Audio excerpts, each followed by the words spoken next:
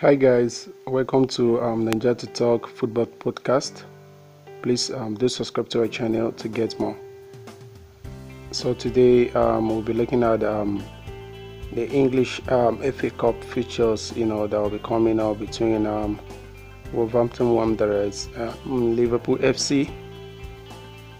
This game will be coming up on today, which is on 7th of January 2019. It's a Monday night football game. This game will start at exactly 8:45 p.m. Nigerian time, and it's about 7:45 p.m. that is the UK time.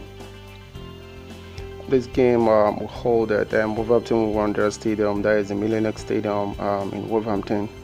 So they will be hosting Liverpool in this encounter.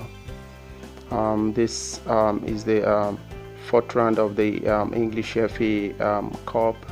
And anyone that won this encounter, will be moving on to the next round of that is the third round of this competition.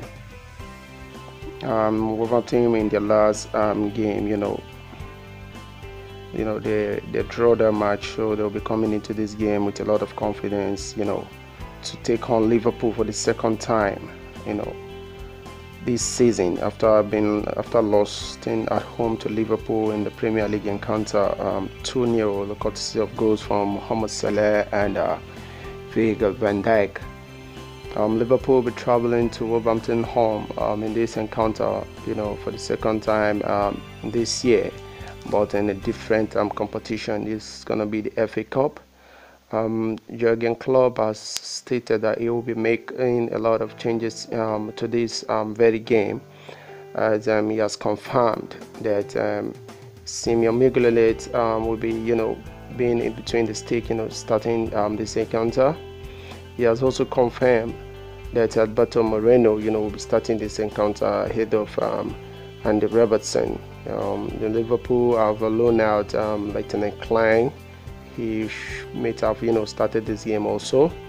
Solakhan, being bought by Bournemouth in this week, might have also, be chosen among the squad that will be traveling. But unfortunately, the lad is out of Liverpool and is enjoying his time now at Bournemouth. Liverpool, don't have a lot of injury concern. We should be seeing the likes of Naby Keita in this encounter.